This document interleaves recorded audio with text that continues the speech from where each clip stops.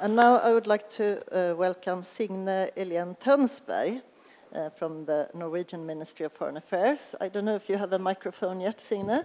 Otherwise, you can go and you will get one down here. And meanwhile, I could say something maybe about the Nordic-Baltic cooperation, because I think it's so fantastic that we are here together talking about these issues that are really highly relevant for all of us, but also that this is a great potential, that we are interested in these issues together. And I mean, you mentioned a program that we have, the Swedish Arts Council Program for Artistic Freedom. The Norwegian Ministry of Foreign Affairs also fund some organizations within this program, which is great that we can actually, stand together and take part of the financial burden, because once in a while we're not able to finance something, and maybe somebody else is standing there at the same time and financing it. So I'm very happy that we have this cooperation between Norway and Sweden, that we're prepared to go in and finance this. And maybe it doesn't take, I don't think it takes so much courage actually, but it is one kind of action. Yeah, and it's very important. Yes. Yeah. And with that, I will leave the floor to you and let you do your presentation. Thank you, Vange. Welcome. Thank you. Is this too loud or is it okay? It's perfect. It's fine? Yeah. Distinguished participants, ladies and gentlemen, dear friends of culture and artistic creativity. Thank you for giving me the opportunity to speak to you today at this very important and very, very interesting conference. And thank you also to Signe and Marita, representing Artists at Risk and the NGO that is protecting artists at risk. Ongoing conflicts, polarization, and the backsliding of democracies leads to shrinking of the civic space. Norway continues to pay close attention to freedom of expression, including artistic freedom and cultural rights, the free press, as well as free elections and the rule of law. The Norwegian government's support have a human right-based approach to development.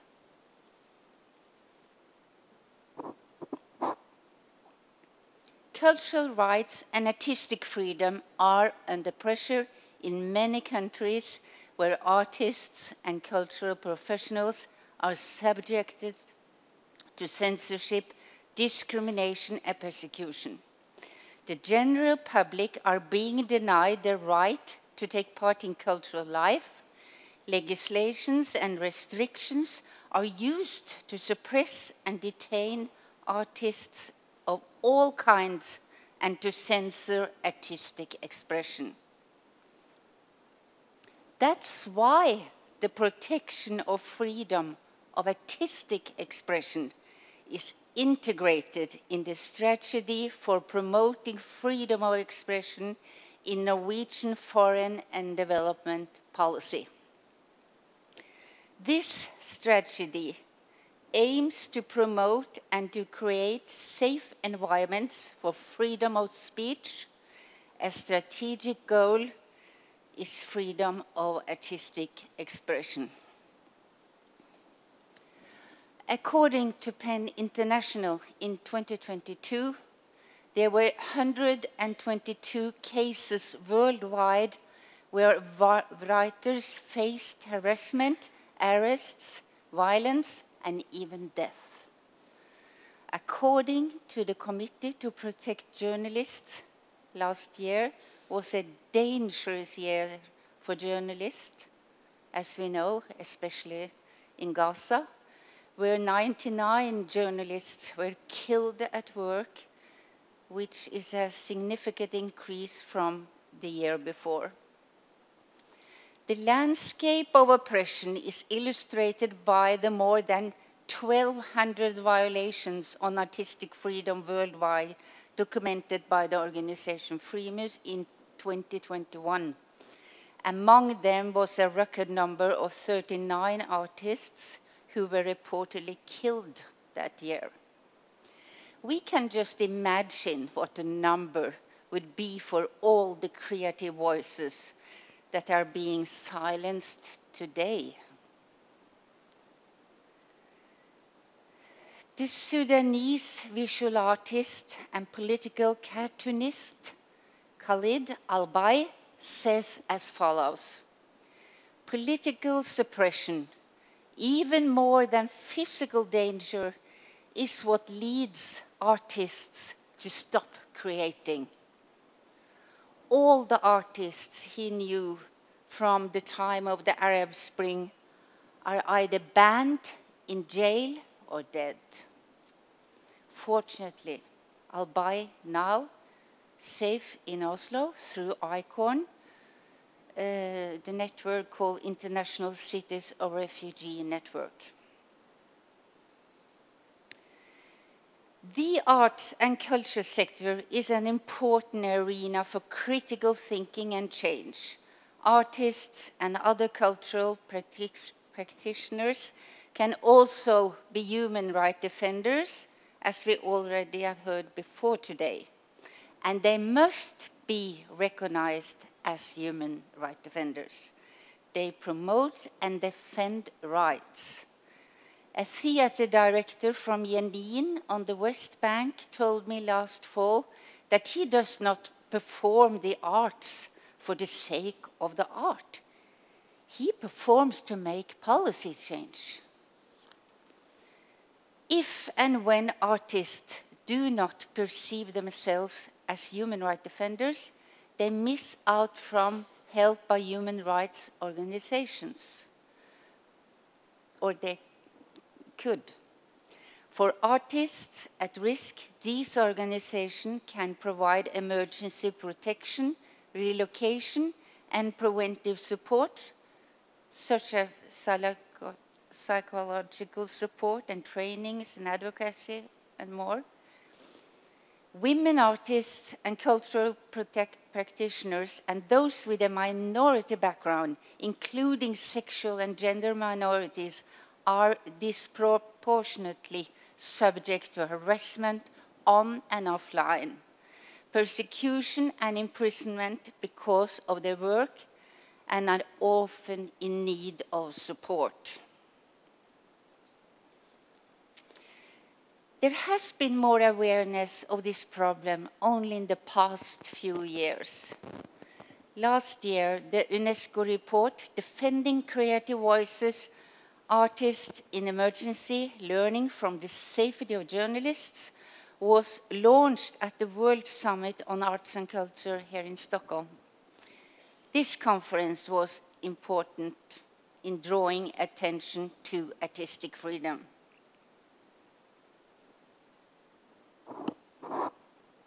Norway supports UNESCO with programs in the field of culture, communication, and information.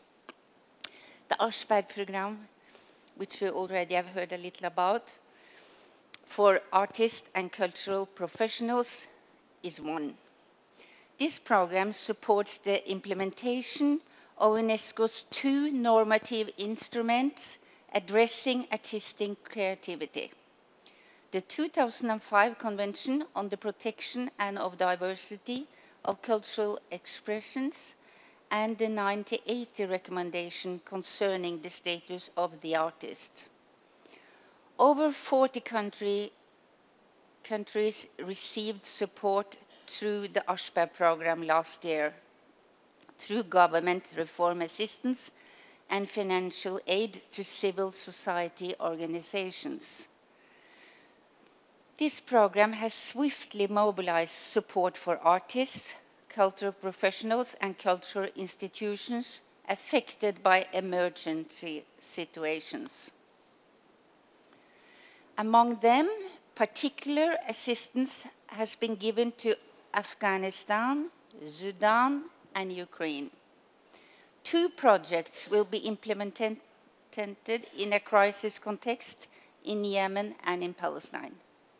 In Afghanistan, A rapid assessment of cultural and creative value chains found significant negative impacts since the Taliban's rise to power. Recommendations include creating marketing channels for export and using the diaspora of Afghanistan.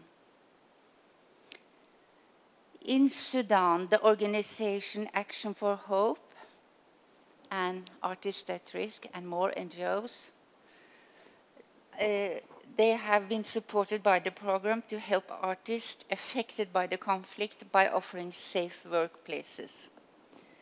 Norway appreciates that the Aschberg program actively participates in the UNESCO Culture Sector Working Group, where culture and creative industries will be strengthened and the diversity of cultural expressions, as well as artists and cultural professionals at risk, will be protected. The arts, culture, and cultural heritage are connected. We can't separate the arts from the culture or heritage or vice versa. Almost 4,800 cultural and tourist sites in Ukraine have been damaged or destroyed during the war. The Director General Audrey Ossolet visited Ukraine last year to outline the actions in the field of culture, education, and the safety of journalists, and to meet national authorities, including President Zelensky. This meeting contributed to the conference about the recovery of the culture sector of Ukraine, which took place last week in Vilnius. Nearly 30 states, including some represented here today, supported the Vilnius call for action to the recovery of Ukraine's culture sector. Then UNESCO declared there can be no healing of wounds of war without culture. There can be no sustainable growth and prosperity without culture. The status of artists is important for strengthening the economic and the social rights that are enshrined in the UNESCO World Forum of Cultural Policies, Mondial Cult 2022 Declaration. We are looking forward to following up on the work of the next Mondial Cult, which will take place next year in Barcelona. Then the first ever global report on the state of culture will be presented. By fostering better working and social conditions for artists and cultural professionals, the work is in line with the Norwegian policy with a contribution to decent employment opportunities, gender equality, reduced inequalities, and a focus on peace, justice, and strong institutions. In a vibrant democracy, everyone can safely take part in the free exchange of views and ideas and influence social development. An open dialogue where the opinions can be pitted against each other helps promote democracy and safeguard human rights. A cornerstone of human rights, the freedom of expression, is a prerequisite for democracy. A vibrant, diverse cultural sector is dependent on freedom of expression, freedom of assembly, and human creativity. That's why Norway appreciates to have contributed through UNESCO programs, including the Aschberg program for artists and cultural professionals. Norway will continue to actively promote artistic freedom and cultural rights. On behalf of the Nordic countries, Norway is a candidate to UNESCO's Executive Board 2025. in order to sustain and increase the impact of the Aschberg program, Norway welcomes more countries and partners to help us reinforce this work even further through financial contributions and strategic partnerships. I will end by inviting others to join Norway in supporting the Aschberg program to empower creativity and defend creative voices worldwide. Thank you for your attention.